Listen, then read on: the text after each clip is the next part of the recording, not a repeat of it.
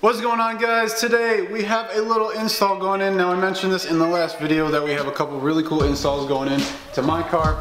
Also, Bry is back in the videos and he's back. I'm back. So we're going to be showing you guys today how to install a harness bar. Now this is a universal harness bar that does fit in my car. This is made by BRAUM and we are going to be installing today. We have done this before. We installed an NRG one on Adam's STI over a year ago by now.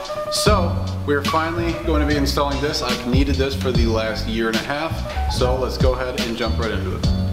So obviously right here we have the main portion of the harness bar. This is what's going to be sitting right behind your seat. Straps go through right here on these little notches and they grasp in right here. Now a lot of you guys actually asked us a long time ago what method we were going to be doing for this, whether the wraparound method, and I forget the other one that you guys are talking about, but we are doing the wraparound method. That is the best one that you can do with this. Moving on to the second part, these two pipes right here connect right on these little notches down here. And what this does, it supports this being lifted up, staying lifted up, and the bottom portion connects to the bottom of the car right along basically where the seat rail is. Right here we have the little swing arms. Now this is what makes it universal pretty much. They slide in on the side and you can swivel it back and forth depending on what car you have. Right here we have the hardware kit. Obviously it's just hardware. This is what you use to bolt it in. Do not reuse the bolts that your car already has in any of these spots that you'll be bolting it in. Use the hardware that the company has given you. That will fit a lot better. And then obviously right here we have a little sticker, and this will be going on the back of the harness bar to give a little love to BRAUM. So let's get into it. So first I'm going to start by taking out the rear seats. Right now I had the straps just going to the back and they kind of tuck behind here. This is going to be really nice because before no one could sit in this rear seat and it just made things 10 times difficult. Although this car has a really small back seat, so no one ever sits back here anyways. But for putting stuff back here, I mean, I guess it's going to help.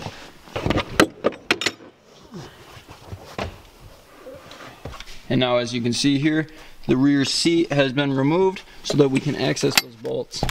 There's one over here, and this one actually connects to the stock harness for the rear passenger seat, and then the other one is just the same thing, but on the opposite side. So we're going to take those off. We will actually have to do a little bit of cutting later, where we cut these and wrap them around the harness bar. So what we'll have to do first is take off these little caps, and I've heard from a lot of other people and looked this up online. You'll actually have to push this thing all the way down to the bottom setting, if she'll even go down, because I've never moved this before. Oh wait, there we go. So bottom setting, and then we'll have to take the cap off, which I'm probably going to grab a flathead for. So I'll be back. Okay, I'm back. Let's take it off.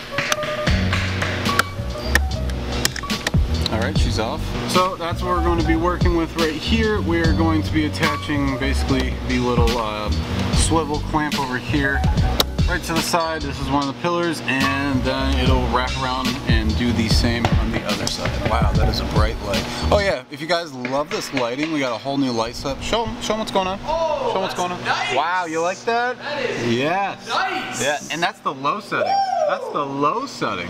Woo, that's nice. Yeah. So I took this thingy off. Obviously this is at the lowest setting because that's what they say is the safest way, and for the universal one that is the best fit. Right now I'm actually looking for which bolt they gave us that, oh wait, maybe that's it. We will be using the stock ones, so scratch what I said earlier about the bolts that they gave you. Obviously if they fit your car, use them, but apparently since this is universal, it is not going to fit all cars. So we will go ahead, reuse these, which is not a big deal, and then so it'll go through, attached to this, and then you can send this through and then put the lock nut back on the other side. What we're finding, what we're gonna have to do here is, since we're using these stock bolts, with everything kind of piled up, it's not long enough. You only be using like 2 threads, and that's not what you want to do. That's not going to keep you safe. So we're kind of deleting this whole adjustable contraption because it's got to stay at the bottom setting anyways. So we're saving ourselves a bunch of room here by taking it down just to this metal, this kind of bronzy copper metal here.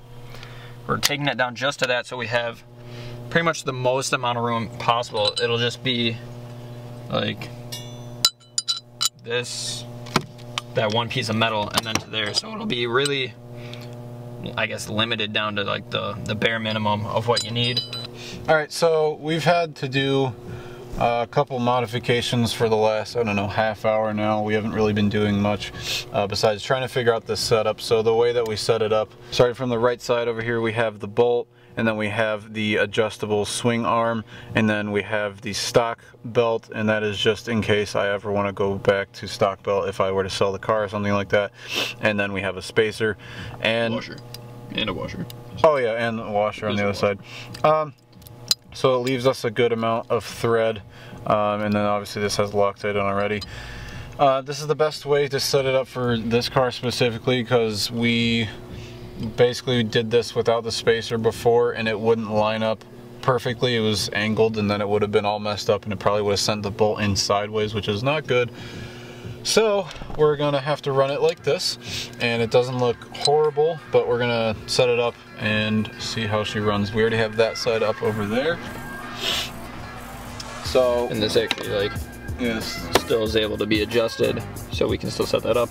We left this the stock harness at an angle so that the passenger can still pull the stock seat belt without having it kind of be pulled too far back on them. So once again, we've still spent the last 30 minutes trying to figure this out. This is so stupid that it takes this long to get this done. So what we did, and we took a second to play it smart, we went on to BRAUM's website to check out their diagram of it. It's very weird that it didn't come with instructions. I know that sounds stupid because it's literally just a couple bolts, but we only needed the instructions to see which bolts go where. Other than that, we are looking good. We have just figured it out. We saw a picture of one fully assembled, so we now have a better idea of how it's going to work. So we are now going to move on and hopefully get this done, because this is taking longer than it's supposed to. I just want to get this done. I just want to see what it looks like when it is done, because that'll be sick. Alright, so we got the bar in right now. We have it like half assembled, which is hopefully going to make it a little bit easier to install. So we have it half assembled. We're going to kind of line it up, keep all the bolts and stuff loose. But for now, it's starting to look pretty cool, and it's not even actually installed. So as you can see from back here, just kind of imagine it like this. Obviously, we'll do a little bit of a walk around when it's done, maybe a little feature film, something like that, to really show it off. But I just love the white, and it kind of matches the white up front. So basically, this interior is going to turn into a white and blue theme. So how do you like it? It looks sick though. It'll be sick. I think definitely if you do redo your white up there to make it kind of more pop. Oh with yeah, this white, it'll be glossy like it'll this. Be nice. I'm really excited to get this done. Yeah. I want to see how that looks, so yeah. let's keep doing it. And it'll be functional. Let's do it.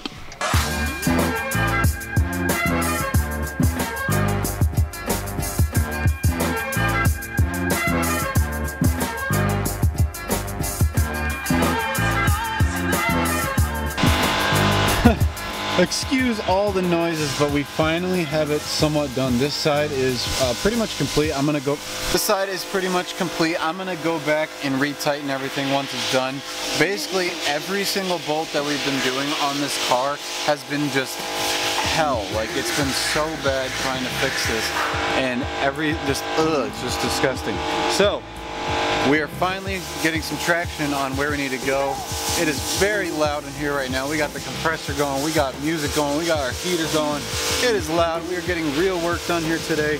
So I hope you guys are enjoying this as much as we are not enjoying installing this. But once it's done, it'll be all cool and it'll be way worth it. So go for it, bud. This is gonna bother me so much if this. I'm kind of just basing it off of what looks like it's gonna be straight. Oh, don't mess up. Don't mess up. Don't mess up. Oh, you messed up. Did you get it? There's one. There you go. There you go. That looks pretty good. That's pretty straight for how. That's pretty straight. For just not measuring at all. Keep going. You got it. You got it. I mean, only you got no one's gonna see this, so. Everyone that sits in the back is, and someone's gonna peel at it. Yeah. Someone's gonna pick it. I'm gonna be pissed. That looks sick. Now you just need some BRAUM seats. Yeah. BRAUM, sponsor us. Yeah. So double check all your bolts, make sure everything is tight, install your sticker. I don't know, are we gonna do the wraparound in this video? Yeah. Well, here she is so far. We're not done. We have this installed, but basically the only thing we have left is to put on the harness. We have to put them right through here, and then she'll be all good. This is actually really, really stiff. Looks really sick. If you can even, like, when we close the door and stuff, like, I mean, you walk up, you see that. It kind of just looks really cool. And I like the white on blue, so no more relaxing in the seats, but that's really not the point here. So looks sick. All right, we got one done. This looks super sick. Now, a lot of you guys were asking us like almost a year ago about the wraparound method. We just kind of studied up on it, got some knowledge about it, and they say that that's actually the best way to do it. The other way was with basically clips or bolts, which is how I had it before. But this way just looks cool. That just looks cool, and it's fully functional, it's pretty adjustable, and just looks sick. So I really like the way that turned out.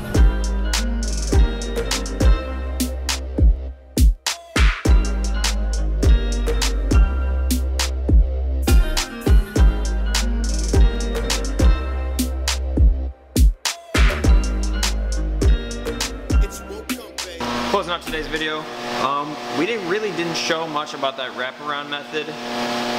I could explain it real quick if you want though. When we get the second harnesses, remind us, we'll do it. It's actually pretty simple. But yeah, we did that.